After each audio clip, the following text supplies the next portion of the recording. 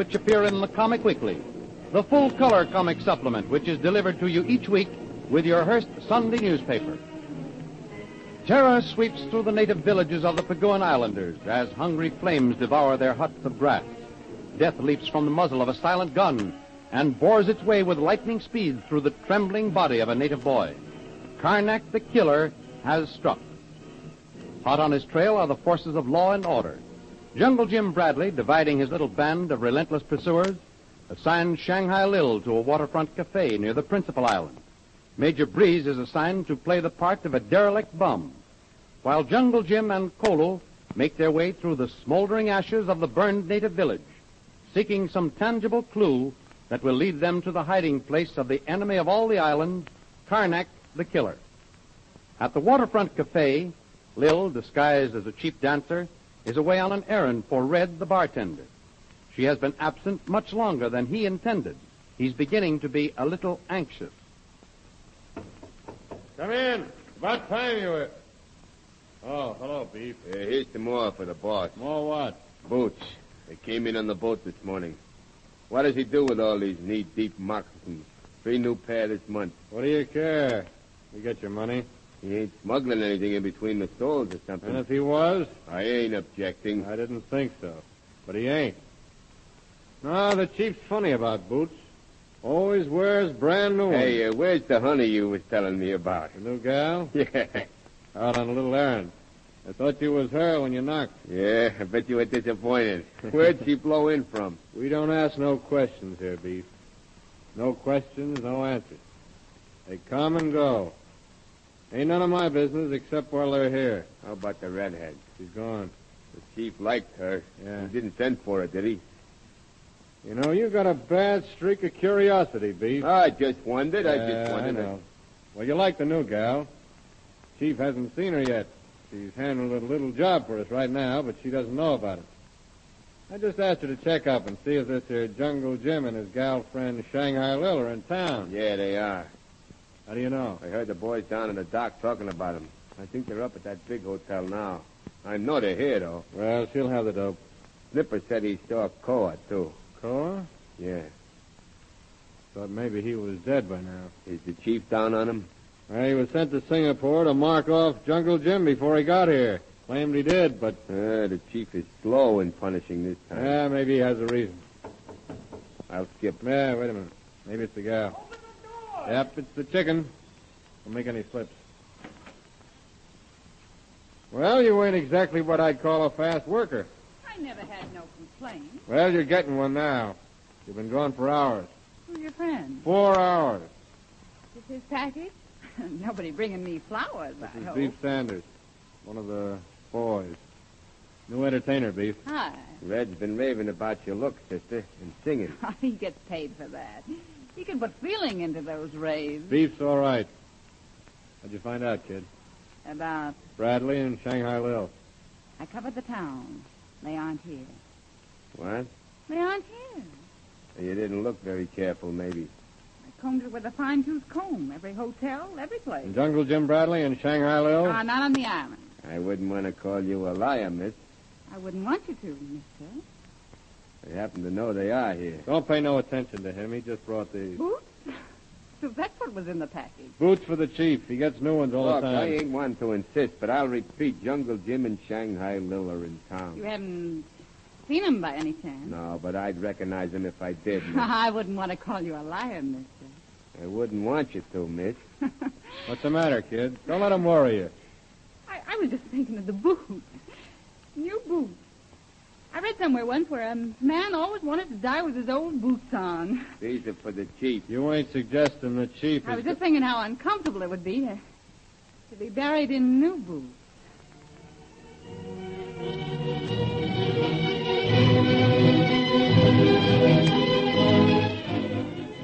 What was Shanghai Lil really thinking? Was she smoothly and suavely switching the conversation from the identities of Jungle Jim and Shanghai Lil?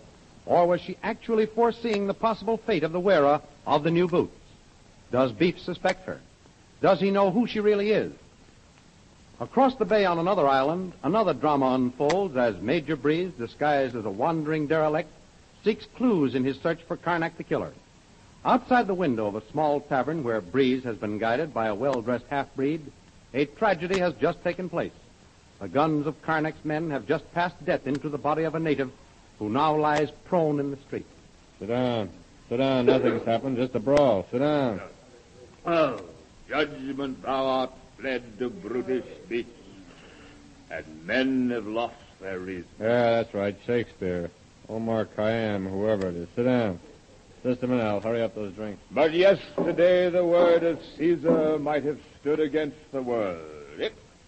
Now lies he there, and none so poor to do him reverence. What about that Mickey Finn? Coming right over. Okay, be sure and give him the one with the knockout drops. Want to keep his mind off the killing outside. Righto. Well, I guess I finally got a little action this time. Nothing like a little moisture to go along with poetry. You know all the classics, I guess, huh? All of them, my friend. I created the characters of most of the great Shakespearean roles. A few have preceded me, but none surpassed. Hey, you don't know that great classic Casey at the Bat. Mr. Casey at the bat, I am the man who struck him out. Gin and bitters. Yeah, right here. And yours. Well said, my good and faithful friend. A toast to the lad lying dead in the street. May the man who killed him soon share his fate. Forget that stuff. Nothing happened out there. Here, a toast to Casey. The outlook wasn't brilliant for the Mudville Nine that day. The score stood 4-2 with but one inning more to play. So when Cooney died at first and Barrows did the same, a sixth is highly... We'll sit over here, Cor. Two straight. You did a good job, fella. Better go quick. Soldiers come, maybe. They don't know who did it.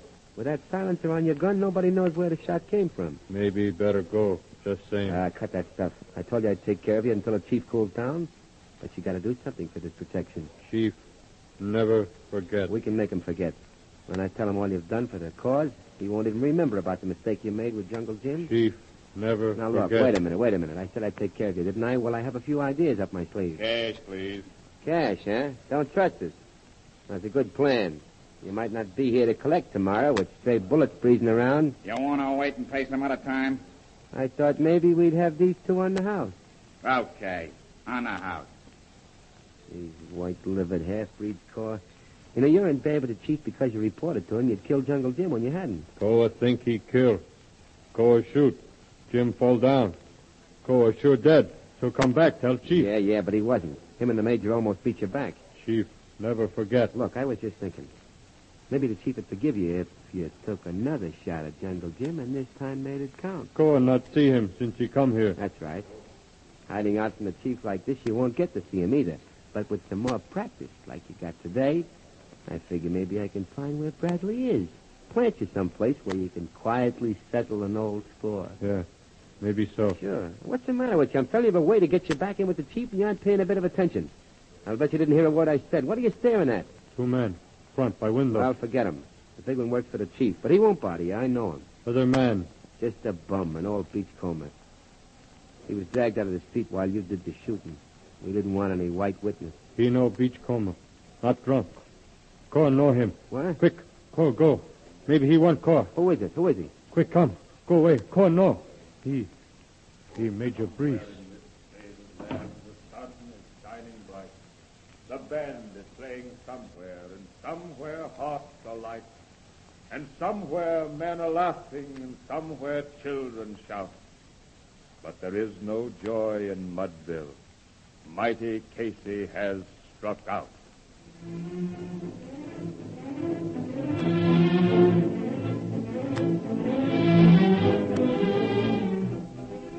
Mighty Casey has struck out, but what of Major Breeze? His disguise penetrated by the wily Koa, who formerly served as his manservant on the expedition to Singapore, Major Breeze will surely find himself in the merciless power of Karnak the Killer, whose lieutenants have unwittingly been taking care of him as a beachcomber and derelict. Deep in the heart of a nearby island jungle, Jim Bradley and his faithful Hindu servant Kolo stand witness to the hate and revenge of the cruel Karnak. A native village burned to the ground, charred bodies scattered about. A single pole standing, topped by a smooth, ghastly skull, and nailed to it a sheet of bark bearing the ominous words, Karnak is king. They told me the man we were after is a white man. But I can't believe it after seeing this. Headhunters. Tuan Jim, see? Yes, maybe working in the name of Karnak. See? Natives' arms bound, left to die in burning hot. Their heads were severed first. It was headhunters, all right. Bad man. But maybe Karnak was in on it. Tuan Jim think headhunters make sign Karnak is king. Colo, you have a pretty smart head on you. Of course they didn't. I was a fool not to realize that instantly. You know what this means? Burn village? See, over there on the hill. The grain they had planted. Kolo see only black. Well, see, down there by the waterhole. The dead cows. Waterhole poison, yes. See, look at those poor devils over there by the trees. More natives tied in lots, places where grass huts burn. That's right. All of them. Their arms bound between them. Their heads gone. Do you know what this all means? You mean Karnak be very bad man? It means just that, Kolo. And just the way you said it. Kolo say it how? This is for us, Kolo. For us?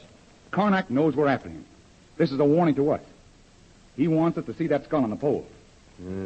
Think maybe he scared Jungle Jim. He burned their grain and poisoned their water hole to remind us he didn't miss anything. Why Tuan Jim think Karnak do this for us? Maybe he be very mad with village. And if that were all, he wouldn't have put up that sign. It's written in English. Natives couldn't read it. Oh, yeah. Karnak is king. That's why we're here, Kolo. Because he isn't king. Now, seeing what a heartless animal he is, we have to get him. Tuan Jim think he be native? I'd like to, Kolo. I'd hate to think of a white man involved in a terrible thing like this. Kolo no see women and children. No, he let them escape. When airplane bomb city, women and children killed also. No, it's a terrible world, Kolo. Civilization is an awful thin veneer. Karnak may be a white man. What Tuan Jim see? Look. Look here in the soft ground. This track. That not be native foot. It's a boot print. And it isn't ours either. Look. Look here. Come down close. Good thing. Ground muddy. Print clear. And that isn't the only reason it's clear. That was a new boot. A brand new boot. See? Look at the clear-cut side. The heel. Even the nails. Why, you can almost make out the tradesman. Very good track. Kolo, that track was made in the last few hours. That's a new boot, and a white man is wearing it. Too big for a native's foot. Come on. Let's follow this. You think maybe we be close to No, them? not too close now. Not too loud either. We may be closer than we think. They may be watching us now. From the trees on the hill there. But, Kolo, wherever they are, we're going to find them and get Karnak the killer.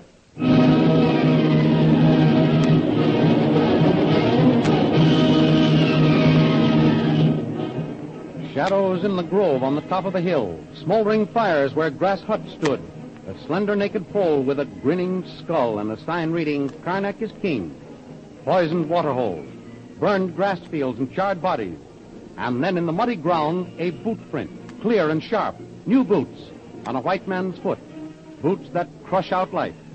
This is the setting for the next chapter in the exciting adventures of Jungle Jim.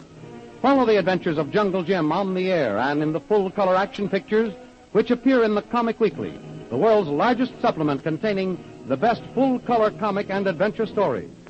Follow your favorites, Jiggs and Maggie, Barney Google, the Katzenjammer Kids, the Little King, and the exciting adventures of Flash Gordon and Jungle Jim. All these and many others are to be found in full-color action pictures in the Comic Weekly, which comes to you with your Hearst Sunday newspaper. More thrilling radio adventures of Jungle Jim will be heard at the same time next week over this same station. Be sure to tune in.